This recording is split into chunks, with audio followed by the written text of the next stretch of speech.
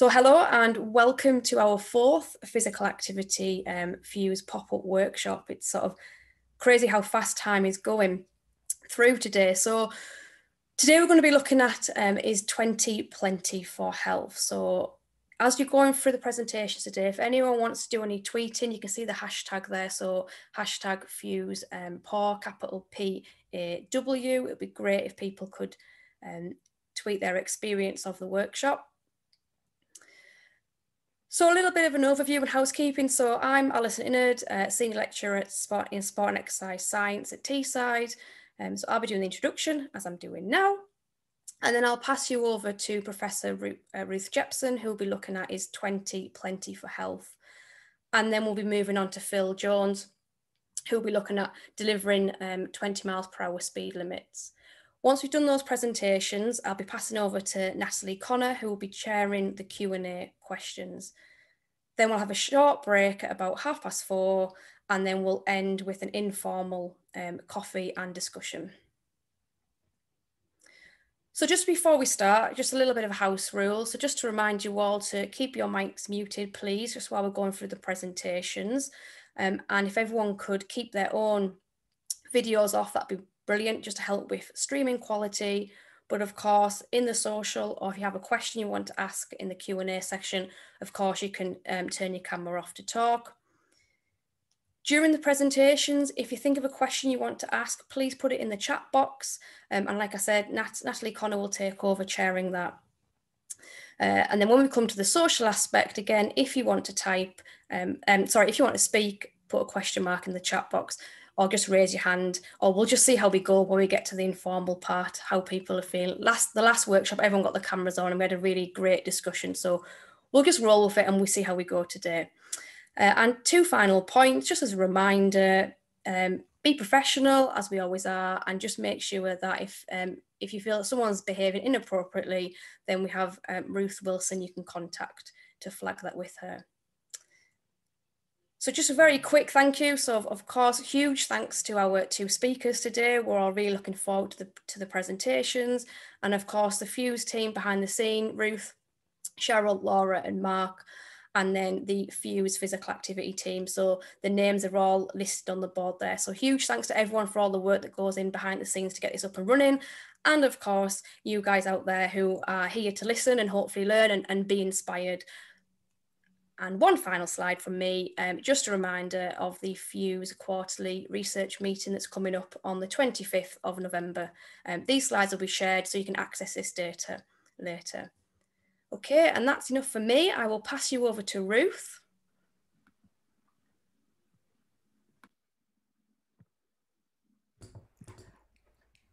Hi, I'm here. I'm just going to try and share my screen just now.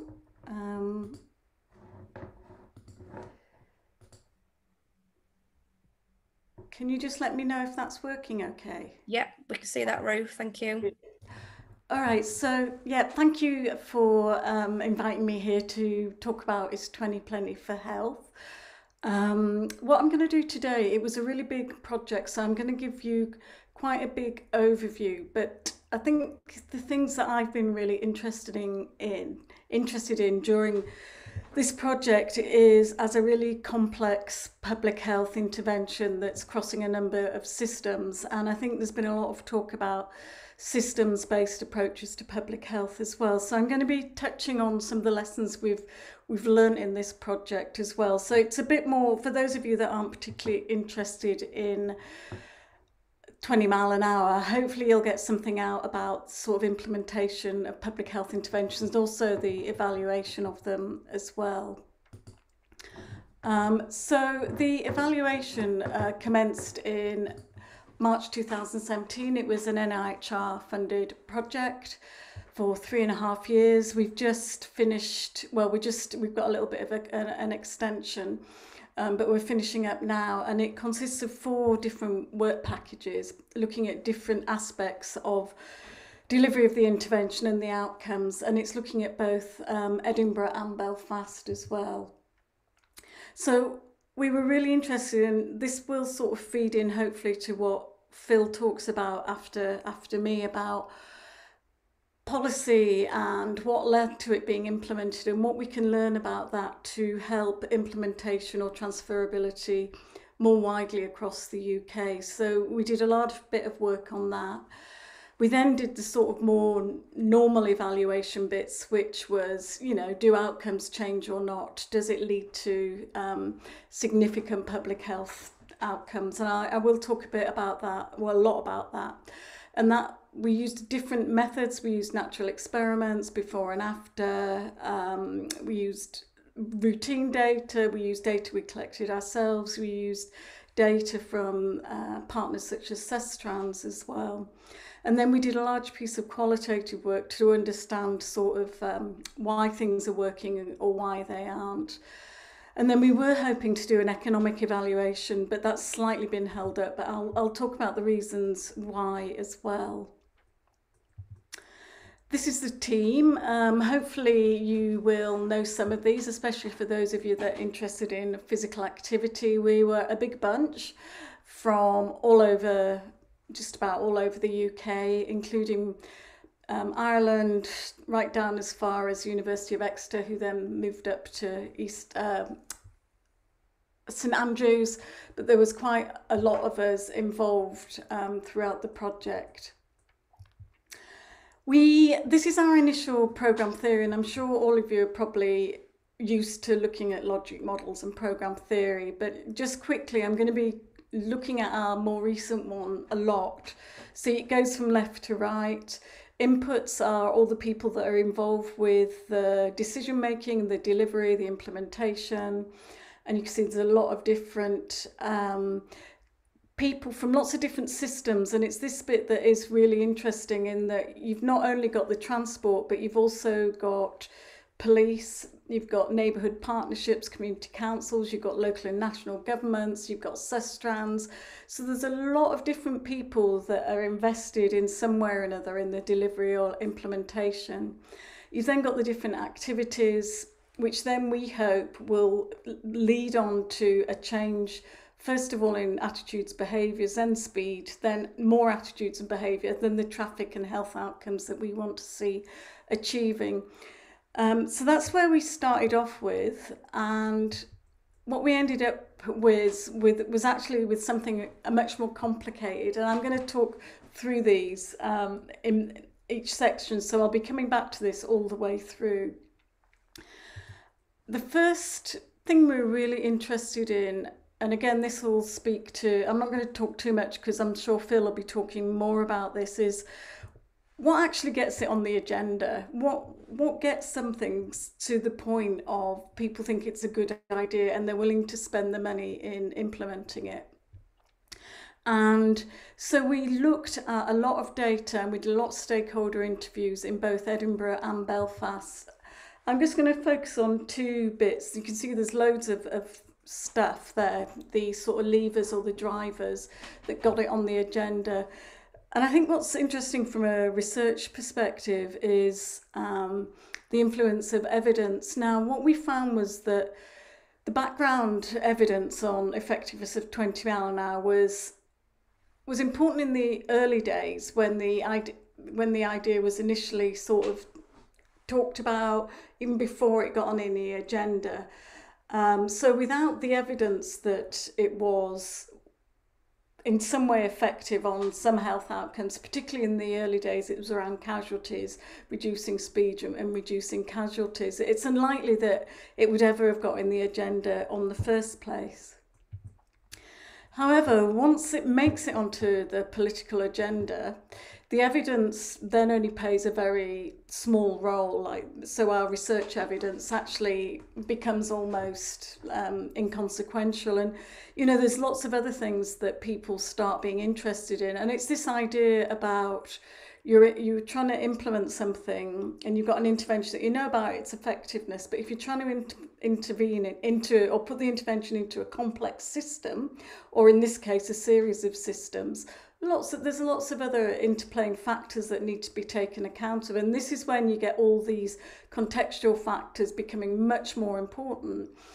And some examples we got from up to the ridiculous about pizza delivery times was even stuff about bus timetabling, carbon emissions, so the impact on other things, because as most of you know from systems-based thinking, nothing ever comes into a vacuum. It will always displace something else. So you always have to think about what other things are potentially being displaced. So if you impact 20 mile an hour, what will it impact on? And in this case, it was things like buses, it was taxi drivers were upset about journey times. You know, there was lots of other people that felt it would impact on them. So in Edinburgh and Belfast, it was very gradualist. It was almost like you get the easy wins first. So the easiest win is always around children and schools. That's, if you ever see 20 mile an hour in any cities, they always seem to start with those. So that was an easy win. And interestingly, as I said before, over time it went from this shift in being all around road safety to being something more ideological and visionary, as about better communities, wider economic and environmental agendas, such as in Edinburgh, for example, around tourism and, you know, having livable communities. So the other thing that happened in Edinburgh to really sort of speed things along and get that shift in people being really anti it, to sort of getting people on board, was by having a pilot scheme that showed that actually it didn't affect other things massively. And that was critical in gaining widespread public support for the wider rollout. So I'm then going to talk about the activities, because it's a bit like, because it's a complex intervention, there's a number of different activities that actually make it up. People think it's just about, it's 20 mile an hour and they think it's just one thing, but actually it's made up of 4 quite distinct activities. And each of these activities, depending on how they're implemented, will have an effect on how on your outcomes. And think of it in a bit of a way like a dose. If you are told to do, you know, exercise and diet and take a drug, maybe, if you do one of these at maybe not the right dose to get the effect you need, well, you aren't going to see an effect probably. So it's really important to understand in Edinburgh and Belfast how they differed in each of these 4 activities. So what's interesting, in Belfast, it was just around the city centre. So they had these streets you see on the left, those streets there, and they implemented it at one time point. Whereas in in Edinburgh, we had a whole citywide approach. So we took the whole of the city, which you can see is a much larger area, and they did it in 3 time periods over 2 to 3 years, 2.5 years. So Belfast, it was on a very small scale. It was city centre covering 76 streets, whereas in Edinburgh, as you can see, it was over the whole city. Now, the other thing to say that's quite important is 50% of Edinburgh was already had the 20 mile an hour, either in zones or they had regulations. So the actual 20 mile an hour implementation that sounded like this massive thing was only increasing the number of streets in Edinburgh from 50 to 80%. And so on this diagram, the existing 20 mile an hour streets are in green, the new ones are in blue, and then 20% of the streets stayed the same, and they're mainly the arterial routes, which you can see in the sort of orange and brown, which stayed at 30 and 40. So it wasn't, even though we say citywide, it wasn't as sort of dramatic as you may expect.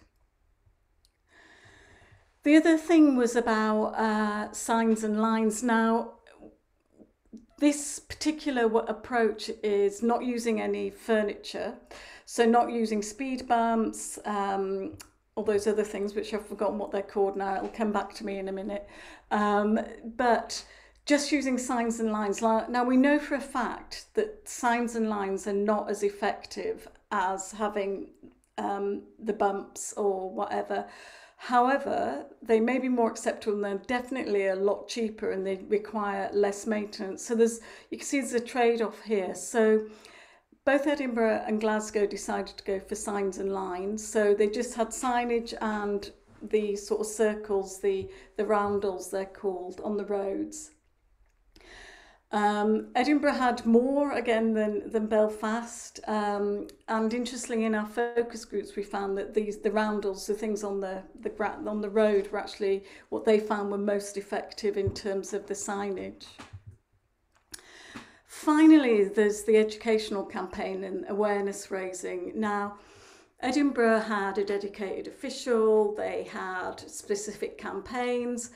We've got the enforcer here on the right hand side with the little boy. They had lots of sort of children going out on the streets, stopping people that were going too fast, and they had on the back of the buses as well. Belfast, on the other hand, and this comes back to this idea of dose, they had a bit of signage, some news releases, but they didn't have much else. And what's really interesting about this is that road safety education and road services sat in different government departments. So it's about where two systems are working independently and not joining up their thinking really. And this could be one of the reasons why they didn't have this whole educational campaign, whereas Edinburgh put much more resources for it because it's sat within the same department. In terms of focus groups, you know, there was always some people, they call them, in Edinburgh, the council's called the Clouncil. They think they're clowns, and so there's quite a bit of negative views of our council anyhow. And so there were some people that felt they didn't really publicise it, others thought it was great, as you may expect. And then this issue of enforcement, again, is a really interesting idea, and I'm going to be coming back to this when we look at the outcomes, because in both cities it was quite similar. Neither wanted to really go down the enforcement route. Now, there's a few reasons for this. One, they just didn't think it was a good idea. They wanted people to be self-compliant, you know, self-enforcing. The other thing is, you know, police are a completely different system, and they've got different budgets, they've got different priorities. So there was a big issue about, you know, so the transport department was trying to implement it, but they were expecting enforcement to happen by the police department. So it was these competing priorities. They did train up in Edinburgh some officers in speed detection. But as I say, in the early days, and actually still now, there's still very little enforcement, and they do want people to self-enforce. Interestingly enough, though, in the focus groups, people wanted that. They really wanted it. They wanted people to be fined, especially the others that they thought were breaking the rules. So there was a strong sense that there was insufficient enforcement and that they wanted more of that. So just to summarise that, different levers influence decision making in both the cities. But this idea that research evidence can get something on the agenda, but in its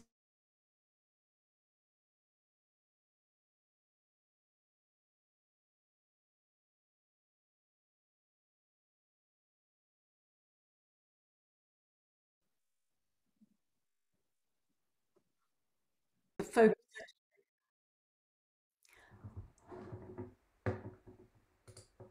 Am I still there? I think we lost you very briefly just before this slide, Ruth. So perhaps you could repeat what you were just saying before.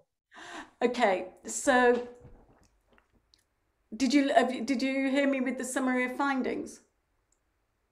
Part way through, I think. Yeah, I think I saw it go off. Sorry about that. Yeah, so there was this sort of issues about how much and how fully it was implemented and the differences between the two cities, which you will see had a quite a marked effect probably on the results that we saw. So that's the sort of the bit on the left about the activities, how we got to be there. Now I'm going to move on to some of the findings we got around the outcomes. And we did a bit of work around the perceptions of 20 mile an hour in Edinburgh. So we were interested in quite a lot of things around, you know, self-enforcement, what they thought of the 20 mile an hour, whether they thought it was working, influence on safety. We did, in Edinburgh, we were able to do some before and after in the different zones. So we were able to do some work comparing different zones, pre-implementation and post-implementation. In Belfast, we could only do post-implementation because they delivered it or implemented it in 2016. We did 15 qualitative focus groups within 100 people, and all the people involved in this sort of the studies were those either living, working in, or passing through regularly. So those were our inclusion criteria. We did some factor analysis on our survey. We had loads of questions and we identified 5 clusters of questions. And these are quite interesting in a way in terms of detraction and resistance. So that's people saying we don't like the 20 mile an hour. There wasn't any change in it. And in fact, there was more support for 20 mile an hour after it had been implemented rather than what they thought about before. There was a significant increase in rule following, although they said that they would follow the rules, which is great because it tends to suggest that over time self-enforcement is sort of building up.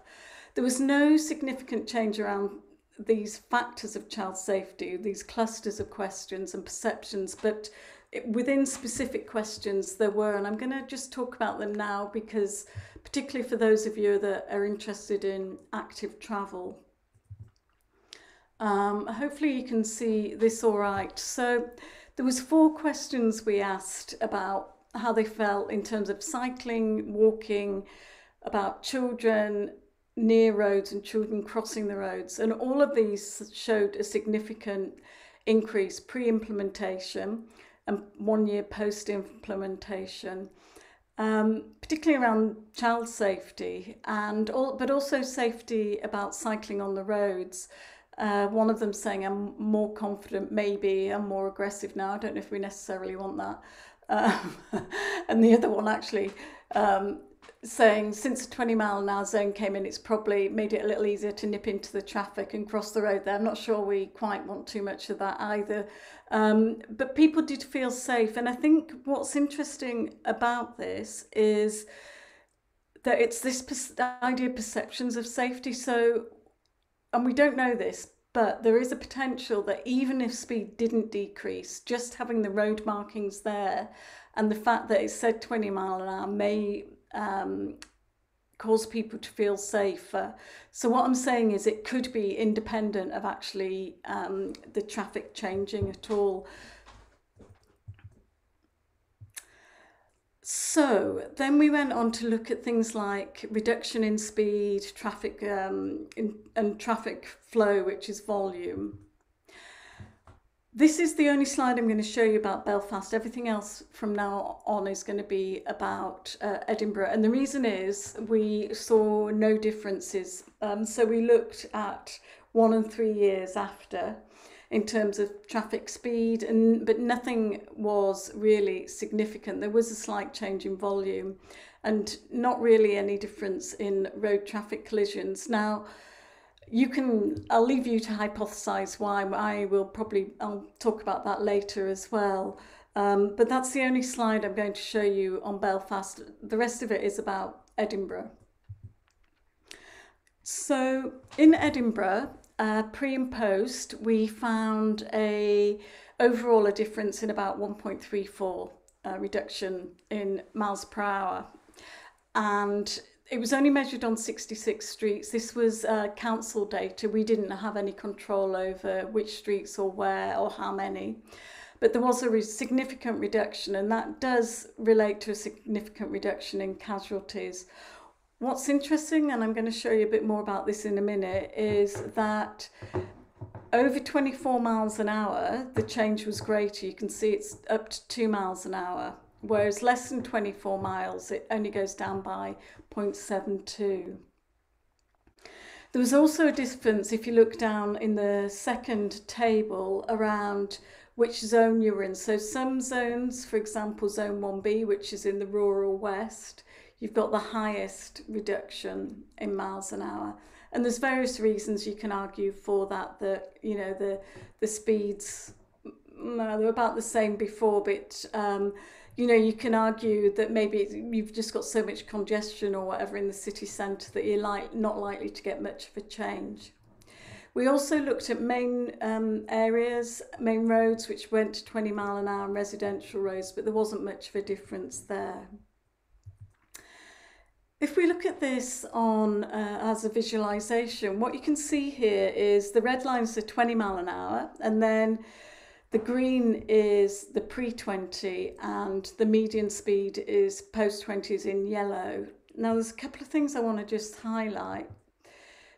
It's bimodal, and you can see there's two peaks, two distinctive peaks. If you look at after, what you can see is that the peak has shifted, the second peak, the higher speed limits, it's shifted to the left. So what that suggests is that overall speeds are shifting down the way. And that's really important for us as public health people to understand that. In terms of volume, there was no difference. Now, the last sort of set of outcomes I'm going to talk about are those involving casualties. And we actually saw quite a big difference, like a 30% reduction in casualties over the 3 years. Again, there was differences between, if you look down in the second one, in different areas as well. In the city centre, there wasn't really much of a difference, whereas out in some of the other areas, there was. Here's a visualization. So this is a time series, and as you can see, there was already a trend, this is from July 2013, of a reduction anyhow in road traffic collisions. So we needed to try and see whether, you know, actually the 20 mile an hour made any difference, or if it was just going down anyhow. So we did do some extrapolated versus observed, and as you can see, the observed is much lower, or is lower, and so it suggests that it is due to the 20 mile an hour. So overall, yeah, that's collisions. We also then looked at casualties, and again we saw a reduction in around 39% in the rates, and there were differences within the fatal, serious and slight as well. In terms of progress on our economic evaluation, we had a problem. You might ask me, or wondered why has she not talked about, you know, the numbers of people cycling and numbers of people walking? And the fact is that it was one of the outcomes we intended to look at, but we were reliant on Edinburgh City Council data and also Sustrans data. So data such as from Sustrans, such as intercept surveys, and then there was pedestrian counts and bicycle counts. Unfortunately, when we came to look at those data, none were usable for various reasons. Particularly the cycling and walking counts weren't usable because they're either not in the right places, or they had been turned off for months on end, and we just couldn't get the data we needed. There's also a problem with counts anyhow, as those, and I'd really like a bit more discussion of this potentially, as those you will know that with counts, you don't know if it's like just one person going more often or a whole load of people starting. You don't know whether the people have just changed their routes or changed their mode of transport or their form of exercise. You know very little just from counts. It's a very sort of rudimentary measure of change of active travel, I would argue. Anyhow, we are still going to do some economic evaluation. It's just on hold a bit now. So, in summary, significant barriers to getting 20 mile an hour and facilitators on the agenda. Evidence is really useful at the beginning, but then other things take over. There are some issues that they're focused on things over and above health outcomes, such as a cleaner and greener place to live. Belfast results were not as significant as Edinburgh in relation to the main outcomes. In fact, there was very little difference we could find. And I asked you before to think about why. I think there's lots of reasons. It was city centre only, remember, and there's lower speeds in city centres usually anyhow because of the amount of traffic. It was city centre rather than citywide, and I think this is really interesting. I'm really glad we had the citywide because it just gets people thinking about it much more rather than just driving into the city centre. And if people don't ever drive into the city centre, and many of us don't, you never sort of think about it. So it just sort of, it's about that whole community approach rather than a very targeted approach in the city centre. And also there was this idea that they didn't really get the dose in the same way maybe as Edinburgh did, in terms of not only the sort of spread of it, but also they had very little in education, and enforcement wasn't great on either side. But those was just some reasons as to why potentially it wasn't significant.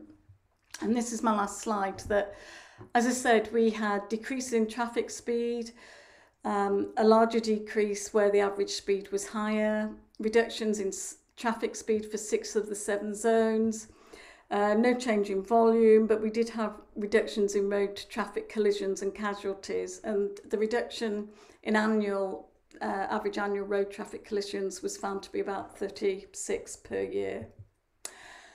This is the last slide, and there were some very unkind people on my team who used to spread the rumour that it was me inside that suit. And that's me. I'm finished now. Thank you. Thank you so much, Ruth. That was a really interesting talk, and certainly just being able to look at those 2 different sites, you know, with Belfast and Edinburgh, and comparing them. And I think it just hits home the complexity of some of the issues you brought up around. It's not just about kind of the political elements or health and that evidence, but those are the contextual factors. So you wouldn't think we've got to listen to the voice of those pizza delivery drivers and the taxi drivers about the impact on them. So that's, you know, certainly interesting. And also just looking at that trend when you brought up the slide with the drop in speed. And I was thinking they're still not adhering to that 20 mile an hour limit. There's been a reduction, but actually that trend over time and actually bringing just general speeds down will obviously have an impact. And just looking at that last slide there, you can see there's a compelling evidence there from that study about that speed limit. So thank you very much, Ruth, for that presentation. We're going to, in terms of questions, we're going to leave questions until after we've heard from Phil. So if you do start to have any questions, start typing them in the chat box. That would be brilliant. So we're just handing over now to Phil Jones, who's going to talk about 20 mile an hour speed limits, but from a different perspective, from that policy perspective. Phil has been has over 30 years of experience working at that policy level, and he founded Phil Jones Associates, I think, in 2003, and so has a lot of expertise in traffic analysis, transport planning and highway design. So we're going to get that different perspective from Phil in this discussion. Okay, over to you, Phil. Thanks very much, Natalie. Everyone can hear me okay and see the slides, hopefully. Yeah, so I'm going to start with a little bit of sort of guidance and policy, and then a couple of case studies. One, a town in Kent and Faversham, and the other, the whole of Wales. So I managed to make it alliterative by talking about Kent and Cymru. To start with, yeah, so I'm a practitioner, really. I mean, I kind of touch the academic world, and it's very interesting. I really like to do that. But essentially, my job, I guess, is to try to actually achieve change on the ground. And very often we are led, and our clients or our local authorities, who we may or may not be working for, or we may be dealing with, very much led by government policy and guidance. So current guidance on setting speed limits, and they're called local speed limits because we've got some national speed limits like 70 on motorways and 60 on restricted roads and so on. But local speed limits set by local authorities, there's a guidance note on that published by the Department of Transport. It's called Circular 1 of 13, so it just means it came out in 2013. And it's an interesting document. I think it's due for a revision, and in fact in Wales it will have to be revised for the reasons I'll explain. But it almost sort of faces two ways. There's a whole view about speed limits generally that they should be self-explaining, in other words, or self-enforcing. That it's considered wrong to put in a speed limit that most drivers would regard as inappropriate, and so it's almost kind of giving the vote to drivers, really. You know, and classic highway engineering is actually to use statistical speed measurements and determine the speed limit from the 85th percentile speed that drivers are actually choosing to do. But of course that ignores the impact of those speeds on people who aren't in vehicles. But anyway, DFT document still kind of nods at that by saying they're evidence-led and self-explaining, reinforce people's assessment of what's a safe speed to travel. That means drivers, self-compliance. And then they go on to say that if the mean speed is already at or below 24, then if you just put a 20 mph speed limit, you will get reasonable compliance. I think even that's stretching it slightly. And many authorities have taken that as an indication of when you should allow or when you should use 20 mile an hour speed limit at that existing speed of 24. Nevertheless, the circular also talks about the benefits of any speed reduction. So this is based on some research that Transport Research Laboratory did quite a few years ago. Obviously, it's bounded, but around these speeds, even small reductions in speed can lead to a significant reduction in collision frequency, and this stat is often quoted around 6%. So there's a benefit to even any reduction in speed, and the document also talks about how back in 2013 authorities had been then, and it refers to Portsmouth, who was quite a pioneer in this, had begun to introduce these large-scale 20 mph limits without traffic calming, because in the past they tended to be restricted to small zones with traffic calming, but Portsmouth led the way and introducing wide area limits, and the note sort of gives a cautious nod to that. And it says it also says you can consider 20 mph limits over a large number of roads, where the speeds are at or below 24 over a number of roads. So it doesn't say over every road in that area. It says over a number of roads, and that's an interesting choice of words. But nevertheless, some authorities have chosen to kind of not take that point really. I'll explain when we come to Faversham.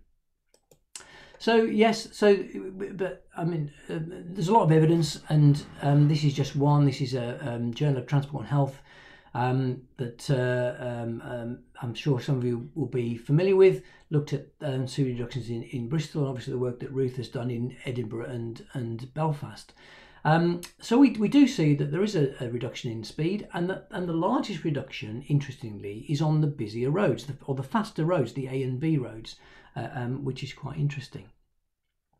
Again, a few years ago now, about I think 3 or 4 years ago, Atkins Consultancy did a very comprehensive research study into 20 miles per hour, and they produced this graph, which I think is quite interesting. So this is a speed distribution. So as you go up the curves, you get the proportion of vehicles that are exceeding that speed. So and you can see where 20 lies. So the 50th median speed means that at that speed, so around 15 miles per hour on 20 mile an hour roads, half the vehicles were exceeding that speed and half the vehicles were below it. The solid and dotted lines show before and after the speed limit was changed from 30 to 20. So what you can see by the red lines is that the introduction of a 20 mile an hour limit made very little difference to the median speed. Quite understandably, if people are already driving at 20, then putting a sign up that says 20 makes little difference. For roads where the speeds were between 20 and 24, it made about 1 mile per hour difference in the median speed. And for those roads where the median speed was above 24, the grey line, then median speeds came down by about 1.5, 1.6 miles per hour. So again, we can see here that the faster the before speed, the greater the change in speed by introducing a 20 limit, even if we don't achieve compliance. So what does that mean for policy? Well, Kent County Council, so lots of highway authorities develop policies. Every highway authority is kind of sovereign. They can set their own policies. So Kent County Council, in their former policy, they were very strong, and they said, because Kent Police, and this is about the enforcement point, will not support 20 mph speed limits unless the average speed of vehicles is 24 or less. So you get this kind of almost catch-22. If the speeds are too high, you can't put in a slower speed limit. Drivers have to be going more slowly before it's permitted, and that I think is because of as Ruth said, local people will demand enforcement. They feel that the enforcement is needed, and the police are wary of enforcing speed limits that they believe will be unpopular. And because drivers many drivers would be exceeding these speed limits, they fear unpopularity and are concerned about it. They also have concerns about use of resources, and if there's not a clear road safety problem at a particular site, they believe that their resources are not being well used. So DFT give clear guidance. That means 24 miles an hour. So Kent's policy was not to put in 20 mph limits without traffic calming where the speed was above 24. A very clear blanket statement. Sorry, County Council, I won't go into this. But again, the same. This is their current policy. Same approach. Where the existing mean speeds are above 24, traffic calming measures will be required. That's a zone, not a limit. And you can see the chart there. It talks about a cutoff of 24. New lower speed limit only allowed with supporting highway measures, which are expensive and sometimes quite controversial and unpopular, putting in speed humps because of noise and air pollution and so on. So it becomes quite a problem. Interestingly, this is a chart based on a formula that's actually given in the DFT's guidance, and the formula says MSC, which is change in median speed or mean speed change, is that formula dependent on the before mean speed.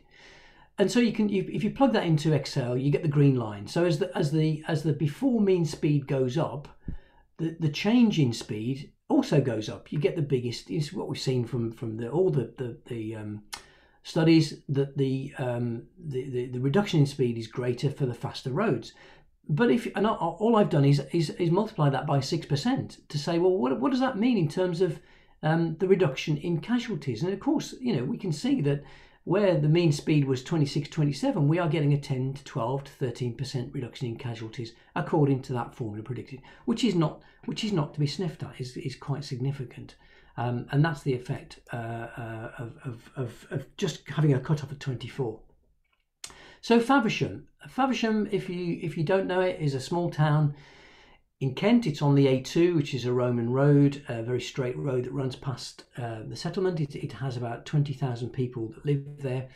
And it's an interesting place in that you've got the estuary to the north and the London road, the Roman road to the south, and very little through traffic. So if you drive into Faversham, it pretty much means that you have business there. You either live there or you work there, or you're actually driving between 2 points within Faversham. And so, and it's not a particularly big place, it's a mile or two across. So it has a lot of self-containment in terms of its trips. And we felt that was quite important in terms of who's actually driving there, and by and large, there will be people with an interest in the locality. So we were brought in actually by the town council, or in fact initially a campaign group. Then they brought it to the town council, and so the third tier authority beneath the county and Swale district felt that they wanted to introduce a town-wide limit, and their aims were reducing road casualties, quite understandably, but also improving air quality. There is an air quality action zone on part of the A2. And they also had a strong desire to reduce health inequalities, particularly adult and child obesity. There are wards within Faversham that have very severe levels of child obesity, sadly. And they felt that a consistent town-wide limit was simpler and cheaper to sign and promote. If you carve up the town into 20 mile an hour residential areas and keep the radial routes into the town centre at 30, then every side street you have to have a gateway and bigger signs to tell you are now entering a 20 mile an hour area. And of course it's much less understandable to drivers of whether they're in a 20 zone or 20 area or a 30 area. So the feeling was that the bigger it's made, it's cheaper and more likely to be effective changing behaviour. So Kent County Council had put out some speed tubes and collected speed data, and they found, not surprisingly, that on some of these radial routes going into town, the speeds were above the magic 24 miles per hour. So Kent's initial view was, well, I'm sorry, but you can't do it. It's not in line with our policy. you've either got to traffic harm those roads, in which case no one's got any money to do that, or you've got all you can have are kind of discrete areas of the town with 20 limits. We were actually fortunate enough to be able to get some better data, though, or what we felt to be better data. Those tubes were put down deliberately put down in free flow locations, and therefore didn't capture average speeds. We used some data that came from Ordnance Survey that was derived from cars' GPS systems that gave us a complete measurement of speed over quite short the whole town and quite short lengths of road that gave us a slightly different picture, and that showed that the vast majority of town was actually within the 20 to 24, even though there were still parts of these radial routes that were above 24, but it brought the number of kind of difficult cases that exceeded the current policy, it brought them down, and just helped Kent to move their policy, let's just say, be a bit more flexible. And so we after a lot of toing and fro, it took us about 2 to 3 years to get to this point, we did agree a scheme for a town-wide 20 limit with Kent County Council, the Highway Authority. We were very pleased to.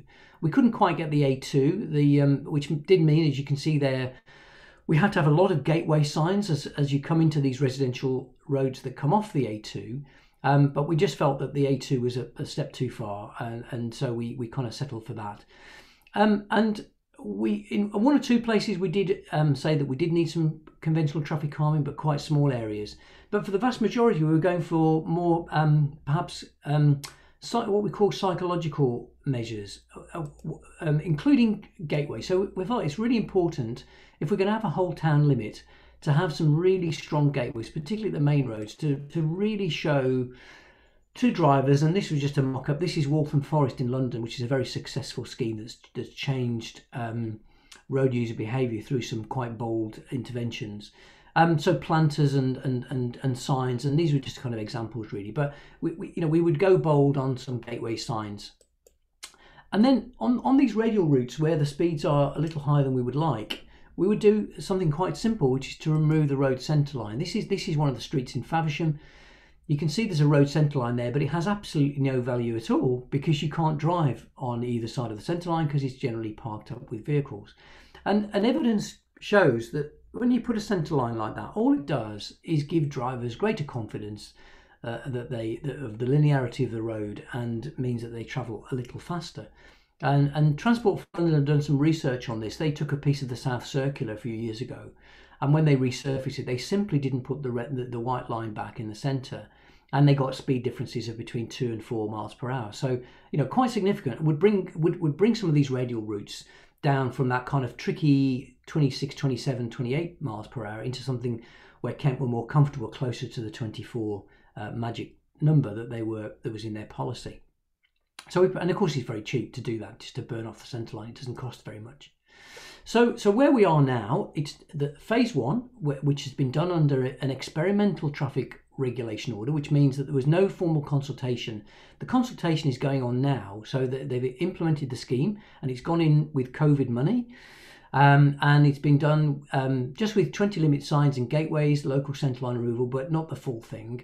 And then if it's made permanent, then we get some physical traffic calming in 1 or 2 places, area-wide centre line removal, and then these things called community corners and enhanced gateways, where the community would actually play a part in building planters and artwork and to really signify the change that's expected in driver behaviour. And also that's a way of the community kind of saying to itself, actually this is the right speed to drive. Because as I said earlier, one of the big things about Faversham is that most people who drive there either live or work there, and so it's kind of up to the local residents what speed they want to drive at through their town. And so it's gone live, and so we are the monitoring's happening now, and we just hope it's a success, or just to be a success. But what it has done, Kent had to change their policy to bring it in, and so they've now accepted that where the prevailing road speeds are between 24 and 28, and there is strong community support and local benefits, then they will consider this kind of scheme as a pilot, which we're really pleased about. So we hope it's a success, and we hope it does kind of stick. So that's kind of Kent, and then I'll just move on to Wales, which is kind of taking another step above really, which is a whole nation of the UK.